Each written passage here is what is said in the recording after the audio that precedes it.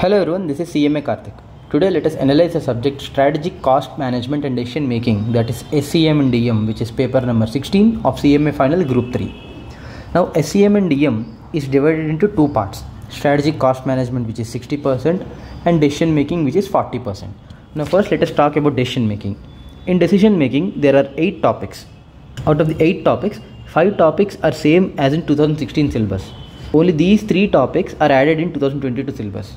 For those students who have registered under 2022 syllabus, nothing changes for you. This is not for you.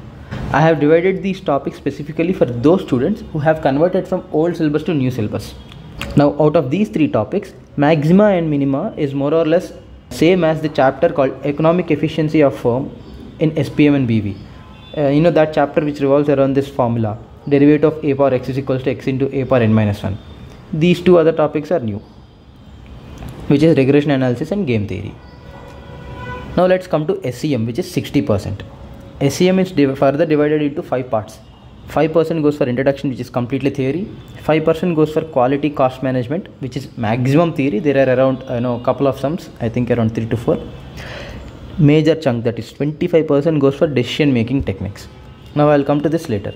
10% goes for ABC, just in time, and 15% goes for standard costing.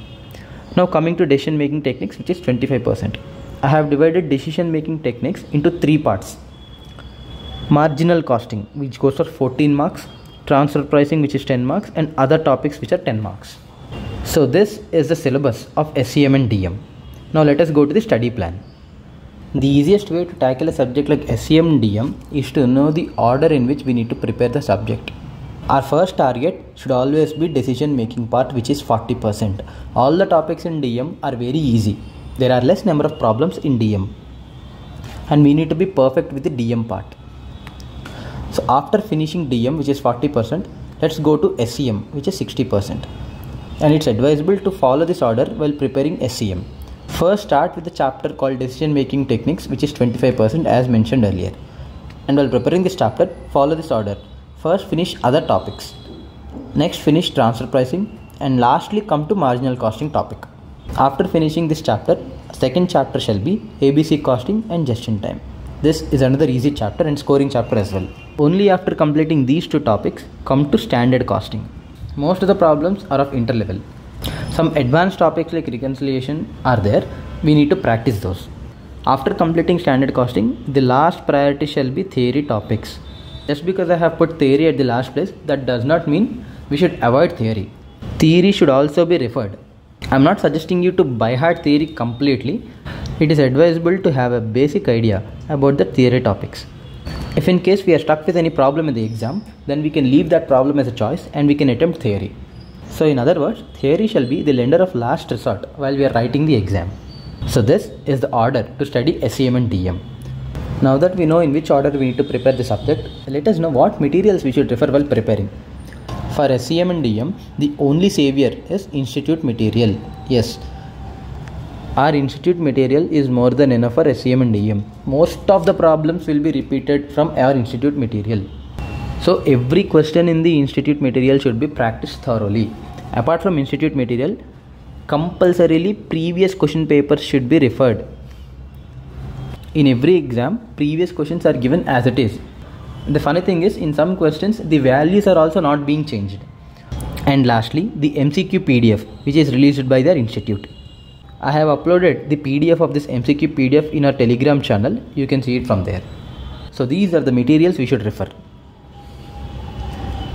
Now let's go to the resources part. SCM and DM is that subject wherein most of the chapters can be managed with self-study. Okay. Apart from self-study, there are some excellent resources that are available on YouTube. The first one shall obviously be BCCA Marathon by Ravi Sir. This is for SCM part. All the topics in SCM are covered beautifully in this single video. For those who can understand Telugu, you can blindly refer this video.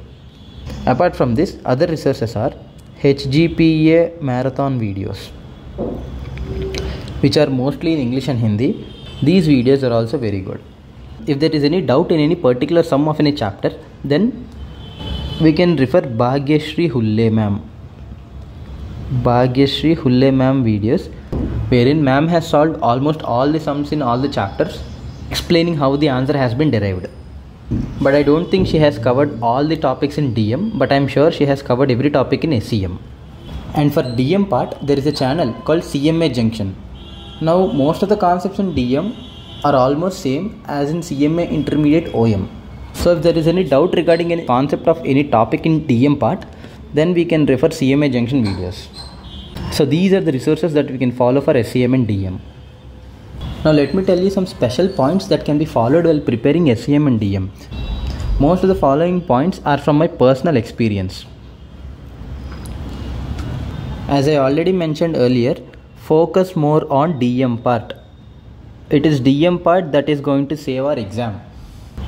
Even though it is only for 40 marks, if we practice perfectly, then we can easily score around 35 marks in DM. So our primary focus should completely be on DM part. Next, don't ignore those 3 topics which are added in 2022 syllabus, which is regression analysis, maxima minima and game theory. Come on guys, it is a simple logic. If new topics are added, then it is evident that those topics will be tested in the exam. So do not ignore these topics. After that, another major observation is, unlike SFM, the number of problems in SEM and DM are very less. Now this is both an advantage as well as a disadvantage. Advantage because the number of problems are less, so we can finish the syllabus quickly. But the disadvantage is, since the number of problems are less, we need to practice all the problems. There are hardly any repeated problems. So my point is, do not ignore any problem. Do not take any problem as choice. I'll give you an example. While preparing June 23 exams, I think in the chapter called decision making techniques, due to laziness and overconfidence, I have taken only one problem as choice. I did not practice that problem thinking that this might not come in exam. And when I saw the question paper, the second question in that paper was that problem that I have left for choice. And by the time it was already late, I could not attempt that problem. And I have unnecessarily wasted 10 marks. So do not ignore any problem. And the next point is practice. SEM and DM requires a lot of practice, because each and every problem is different in its own way. In my opinion, while preparing SEM and DM, rather than focusing more on the logic part, practicing the problem multiple times and remembering it is more easy.